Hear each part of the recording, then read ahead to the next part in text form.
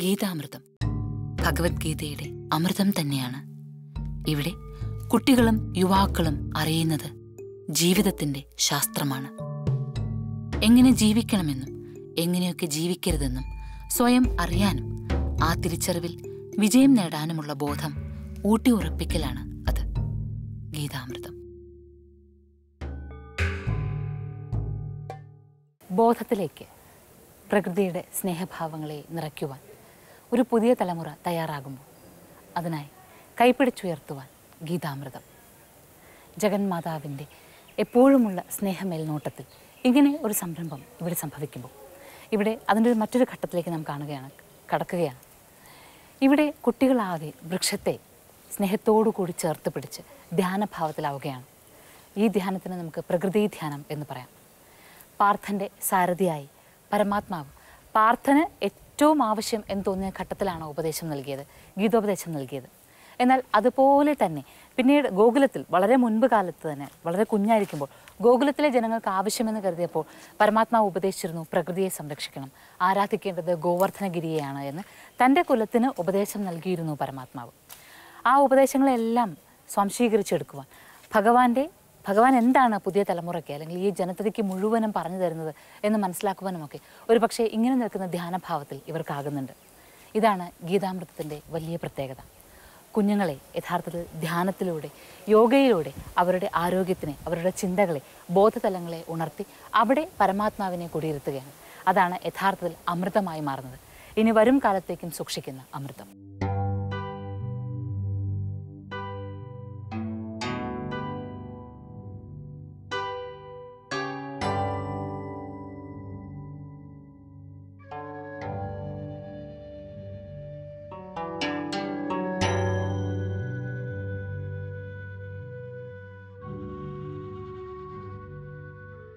So how did you feel about the experience?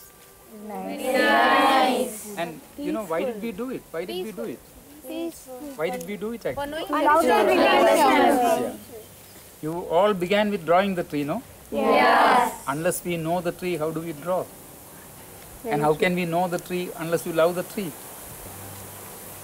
Am I right?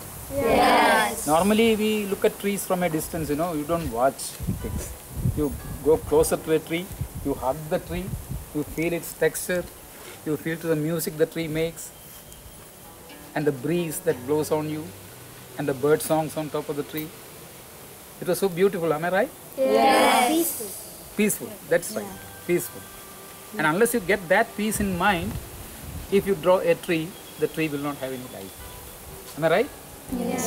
All these things. And at different times of the day, the tree will give you different feelings. You know, that is why we have a tradition of hugging the banyan tree. Because, you know, it's not merely to get oxygen alone. It gives you oxygen. But the tree gives you so much love, so much sustainable energy. Each tree is different. Each tree has an individuality. You can even call the trees by name. It is this kind of love that Amma speaks about nature, which can nurture us.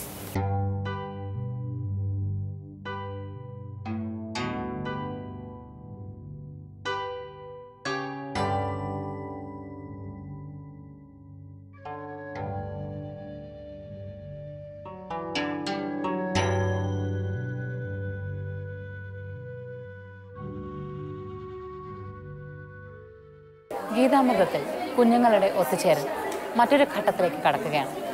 അവർ ശ്രദ്ധ, ഭാവന ഇതെല്ലാം ഒരേ സമയത്ത് ഉണരേണ്ടതിൻ്റെ ആവശ്യകത മനസ്സിലാക്കിക്കൊണ്ട് ചിട്ടപ്പെടുത്തിയിരിക്കുന്ന ഒരു ഒത്തുചേരൽ തന്നെയാണ് ഇത്. ഇതിൽ നാം കണ്ടു പ്രകൃതിയെ അറിയുവാണ് ഒത്തുചേരൽ നടത്തുന്നത്. അത് കഴിഞ്ഞപ്പോൾ വീണ്ടും അവർ ചെയ്യുന്നത് തൊട്ടരികിലിരിക്കുന്നവരുടെ ചെവി ശ്രദ്ധിച്ച് ആ ചെവിയെ വരയ്ക്കുക എന്നുള്ളതാണ്. ഇതാണ് പറഞ്ഞത് ശ്രദ്ധ, പ്രധാനമായും ശ്രദ്ധ. അതിനോടൊപ്പം ഭാവനയും ഉണർന്നു വരുന്ന രീതിയിലുള്ള ഒരു ചിത്രം വരയ്ക്കൽ. ആ ചിത്രം വരയ്ക്കലിലൂടെ അവർ മനസ്സിലാക്കുന്നത് സഹജീവികളെ, പ്രകൃതിയെ ശ്രദ്ധിക്കുന്നത് പോലെ തന്നെ സഹജീവികളെയും ശ്രദ്ധിക്കുവാനാണ്. അങ്ങനെ എല്ലാം കൊണ്ടും ഗീതാമൃതം അമൃതം തന്നെ ആവുകയാണ്. നാളേക്കുള്ള തലമുറയിലേക്ക് എല്ലാത്തരം സന്ദേശങ്ങളെയും എത്തിക്കുവാനുള്ള, ഋഷിപ്രോക്ത സംസ്കാരത്തിൻ്റെ എല്ലാ നന്മകളെയും എത്തിക്കുവാനുള്ള ഏറ്റവും ഉത്തമമായ ശ്രമമായി ഇത് മാറുകയാണ്.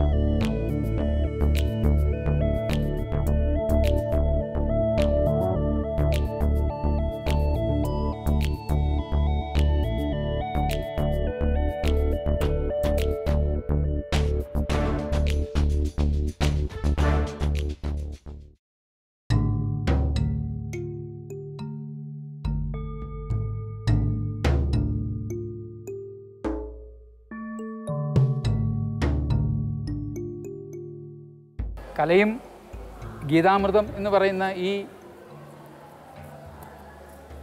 ഒരു സംരംഭവും തമ്മിൽ എന്താ ബന്ധം എന്ന് ആൾക്കാർ പലരും ചോദിച്ചിട്ടുണ്ട്, അത്ഭുതപ്പെട്ടിട്ടുണ്ട്.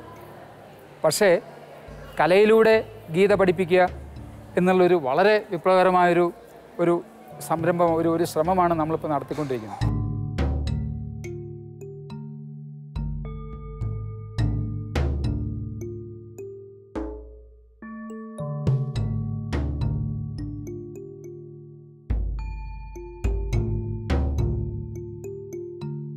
ഗീത ഒന്നിനും അന്യമല്ല, സ്പോർട്സിന് അന്യമല്ല, കലയ്ക്ക് അന്യമല്ല, സംഗീതത്തിന് അന്യമല്ല. അപ്പോൾ അത് എങ്ങനെ നമ്മൾ റിലേറ്റ് ചെയ്യുന്നു ചോദിച്ചു കഴിഞ്ഞാൽ, ഇപ്പോൾ ക്ലേയും ഗീതയും തമ്മിലൊരു ബന്ധം, മനുഷ്യരെല്ലാം നമ്മൾ ദൈവത്തിൻ്റെ കയ്യിൽ ദൈവം ഷേപ്പ് ചെയ്യാനുള്ള ക്ലേ ആണ് എന്ന് പ്രസിദ്ധനായ കവി ബ്രൗണിംഗ് തന്നെ പറഞ്ഞിട്ടുണ്ട്. The Potter is God and we R passive clay in the hands of the Potter. പിന്നെ ഇപ്പോൾ ക്ലേയുടെ ഒരു സ്വഭാവം എന്ന് പറയുന്നത്, നമ്മൾ എത്രമാത്രം ഈ വിരലുകൊണ്ട് പ്രഷർ കൊടുക്കുന്നു അത്രമാത്രം അതിൻ്റെ മോഡലിംഗ് ഭംഗിയായിട്ട് വരുന്നു. അപ്പോൾ കുട്ടികളിത് മനസ്സിലാക്കുന്ന ജീവിതത്തിൽ നമുക്ക് എത്രമാത്രം പ്രയാസങ്ങളുണ്ടാവുന്നു, ആ ഓരോ പ്രയാസം ഉണ്ടാകുമ്പോഴും അത് ദൈവമെന്ന ആ ശില്പി നമ്മളെ വാസ്തവത്തിൽ വാർത്തെടുക്കുകയാണ് എന്നുള്ളത് ഒരു അവബോധം കുട്ടികളിൽ ഉണ്ടാവുന്നുണ്ട്. പിന്നെ ഇപ്പം നമ്മൾ ക്ലേ എന്ന് പറയുന്നൊരു സംഭവം, ഭഗവത്ഗീതയുടെ ഏറ്റവും വലിയൊരു മെസ്സേജ് തന്നെ ക്ലേയും ശില്പവും എല്ലാം ഒന്ന് തന്നെയാണ്. അത് ആ സത്യത്തിലേക്ക് അത് മടങ്ങിപ്പോകുന്നു. അപ്പം നമ്മൾ ഈ ഒന്നായിട്ടുള്ളൊരു വസ്തുവിനെ നമ്മൾ വൈവിധ്യമാർന്ന പ്രപഞ്ചത്തിൻ്റെ പല മാനിഫെസ്റ്റേഷൻസായിട്ട് കാണുന്നത്, അത് ക്ലേയിൽ നമ്മൾ എന്തൊക്കെ മോഡൽ ചെയ്താലും ക്ലേ തന്നെയാണ്. അത് തിരിച്ച് ക്ലേയിലേക്ക് തന്നെ പോകും. അപ്പോൾ ഈ ഒരു മോഡലിംഗ് എന്ന് പറയുന്ന പ്രോസസ്സിലൂടെ അവർ ദൈവത്തിനെ മനസ്സിലാക്കാനും ആ ജീവിതത്തിൻ്റെ എന്താ പറയുക അതിൻ്റെ ഒരു പ്രവാഹം എങ്ങനെ പോകുന്നു എന്ന് മനസ്സിലാക്കാനും അവർക്ക് സാധിക്കും.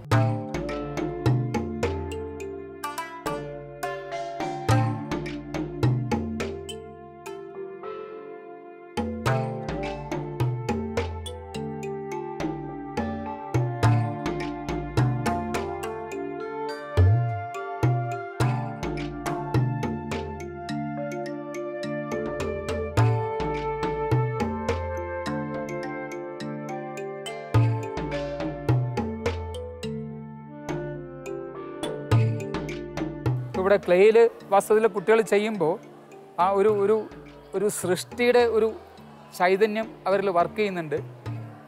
പിന്നെ മനുഷ്യരാശിയെ ഒബ്സർവ് ചെയ്യാതെ ഒരാൾക്കൊരു ശില്പിയാവാൻ സാധിക്കില്ല. അപ്പോൾ മനുഷ്യനെ ഒബ്സർവ് ചെയ്യുക എന്ന് പറഞ്ഞാൽ മനുഷ്യനെ പഠിക്കുക എന്നുള്ളതാണ്. ആ പഠനത്തിന് അതിൻ്റെ ഏറ്റവും നിദാനമായിട്ടുള്ള സ്നേഹം തന്നെയാണ്. മനുഷ്യരാശിയെ സ്നേഹിക്കാത്ത ഒരാൾക്ക് ഒരിക്കലും ഒരു ശില്പിയാകാനോ അല്ലെങ്കിൽ ജീവിതത്തിൽ ഒരു കലാകാരനാകാനോ സാധിക്കില്ല. അപ്പോൾ ജീവിതത്തിനോടുള്ളൊരു എന്താ പറയുക ഒരു തീവ്രമായൊരു സ്നേഹമാണ് വാസ്തവത്തിൽ കലയിലൂടെ മാനിഫെസ്റ്റ് ചെയ്യുന്നത്. അത് തന്നെയാണ് ഗീതയും പറയുന്ന വാസ്തവത്തിൽ. എല്ലാം എനിക്ക് തോന്നുന്ന ഏറ്റവും വലിയൊരു കലാകാരൻ ശരിക്ക് ശ്രീകൃഷ്ണൻ തന്നെയായിരുന്നു. എത്ര പേരെ ഏതൊക്കെ രീതിയിൽ വാർത്തെടുക്കുന്നു, അത് ഏതൊക്കെ രീതിയിൽ ആൾക്കാരെ സജ്ജമാക്കിയെടുക്കുന്നു, അത് ആ ഒരു പ്രോസസ്സാണ് നമ്മൾ കുട്ടികളെയും പഠിപ്പിക്കുന്നത് വാസ്തവത്തിൽ.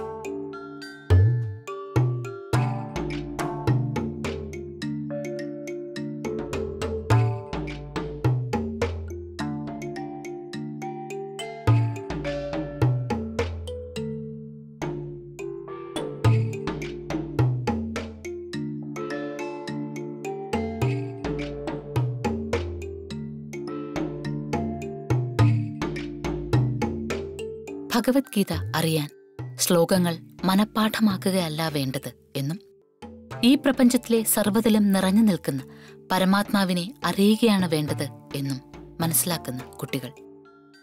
മരത്തെ ആലിംഗനം ചെയ്തും ഇലകളിൽ സ്നേഹം പകർന്നു, മണ്ണിനെ സ്പർശിച്ചും ചിത്രം വരച്ചും ശില്പമുണ്ടാക്കിയും ജീവിത ചൈതന്യത്തെ അറിയുകയാണ് ഗീതാമൃതത്തിലൂടെ.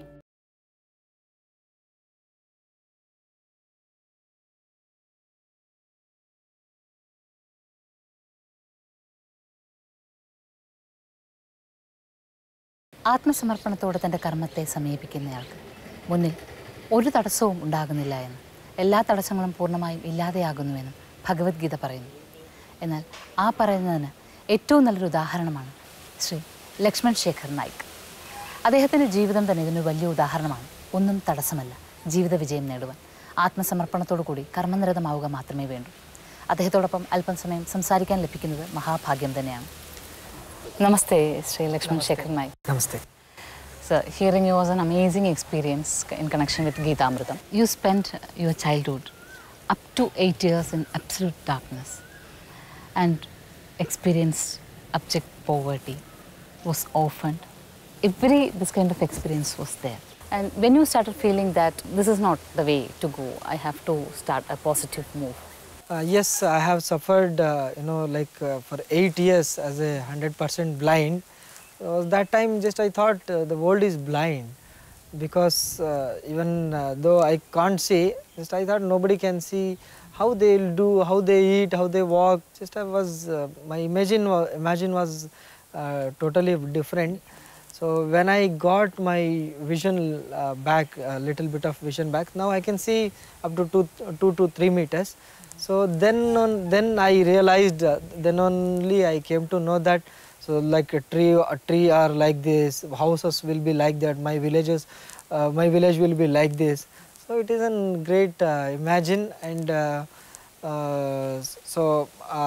my mother was inspiration for me, and because of her inspiration, I get into the cricket, and I set some challenges, goals in my life, that usually the blind or any kind of disabled people, what they do, they go to school. After their schooling, they used to just stay in a house. So they don't want to go anywhere because here in India there are a lot of accessibility problem. As you know, there is no regular footpaths and all, and very less job opportunities and all. So that's what just they think, I don't want to go anywhere, just I want to stay in home. So if they do like that, automatically their life will spoil, right? So my humble request for all, I don't want to say disabled, I want to say Divyang. So our Modi ji has used one very nice word, that is Divyang. So I request my Divyang people, there is a day, you have to wait the day. So and the day will arrive, so that you can do something, you can achieve something. So there is a day for you, don't worry about that. So you said that your mother is your inspiration. So you saw her face first time, no? Can you explain that experience? Yes, it was a huge big moment when I got operation in 1994. So doctor asked me, Shekhar, to whom you want to see first? And I said, doctor, I want to see my mother's face first. So once they opened my bandage, so I saw my mother. Yes, I was worrying, my mother, she was like this. She was so, her face is shining so bright. It was like sun. I got strength, and I was hugged my mummy, and mummy, I can see you. In Bhagavad Gita, Bhagavan says, one who does his karma as an yajna, who becomes a winner. Padma Shri Lakshman Sekhar Naik, you are a winner. And if I ask you, what's your concept of God? What is your spirituality? Even I studied in a Ramakrishna mission. My school name is Sri Sharda Devi Blind School. So there we used to wake up early in the morning at 5 o'clock, and from 6 to 7 there will be a prayer, and evening also there will be prayer for 1 hour. So that's what I I in school days I used to, I learned music, tabla and Bhagavad Gita. There are so many bhajans also I learned. So as you said, karma, win. So it has automatically come in my life. How means I set the goal in my life. I am a disabled, so I should not be in a home. I should show to the world that I am able. So that was my dream, and to inspire some other disabled also. So that's what I took a challenge, that I need to represent our country in any kind of field, in either sports, music, something. If I would have not there in the sports, I'm not sure I would have been represent our country from music. So that was my dream, that I need to represent my country. Shiva ninna padavanam bide yenna kayuva bharavu ninnadu inde.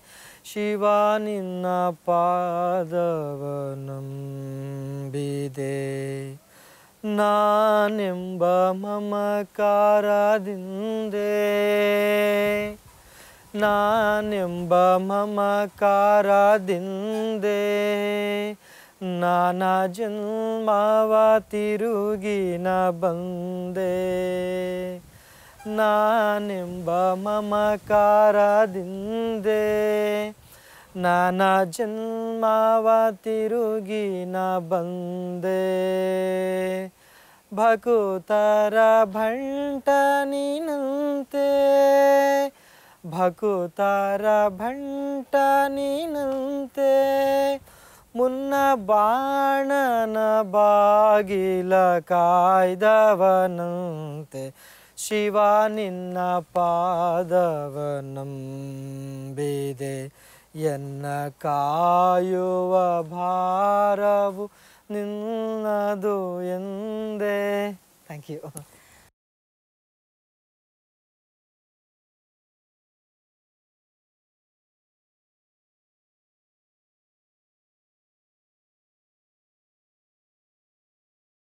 So, about your spirituality, you are saying that you are placing your mother, then country, then God.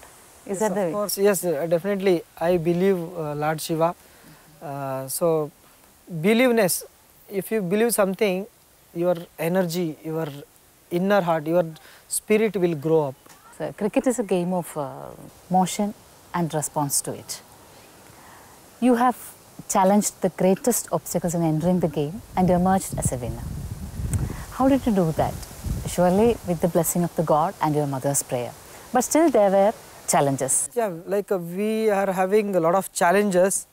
Like once you start your career, for everything, whatever work you start, there will be a problem, right?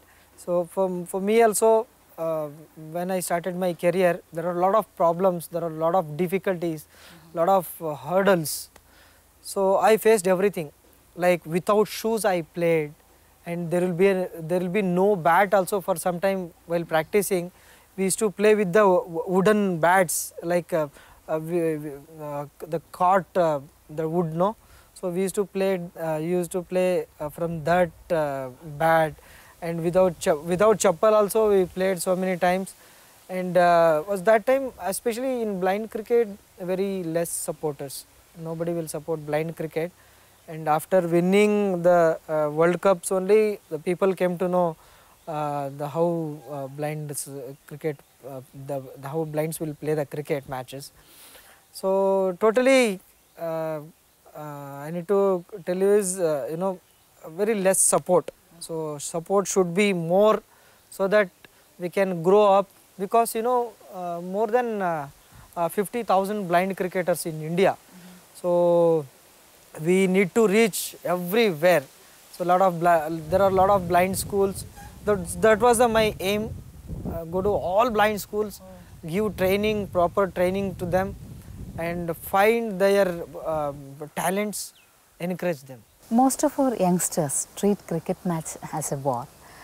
They are afraid of losing the game, always wanted to win. But in Gita says you should approach winning and losing in a detached manner. As a cricket player, what you have to tell to these young people about cricket and about sports? Yes, of course, cricket is a game that can change anybody's mind. As Bhagavad Gita says, whatever, if you do good things, Krishna says, if you do good things, I'll do good. If you do bad things, I'll do bad. So like that, cricket also, see, winning and losing is the two faces of a coin. But if you do good, bad, or Sri Krishna gives good or bad, but we have to take them in one way. If I'm very happy, I should not be, I should not I should not be that much happy, not that much happy. If I'm angry, I should not be that much angry. So life we have to balance in a one line. So then only there is a meaning for our life. So your message to the entire world, you're inspiring a lot of people. So what's your message to the world? Yes, everybody will get opportunity. We have to wait. We have to wait for the day. So for everybody there is a day, and if you get opportunity, please don't miss it. If you lose the opportunity, I may not know either next time you will get the opportunity or not. That's what, first opportunity is the best opportunity. We should use it properly, in a proper way, so that we can lead our life and we can enjoy this life.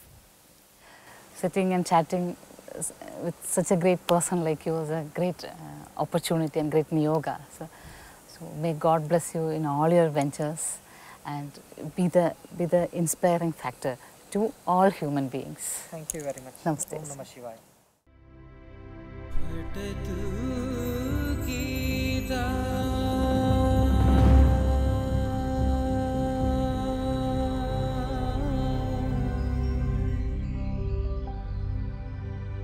Bhavatu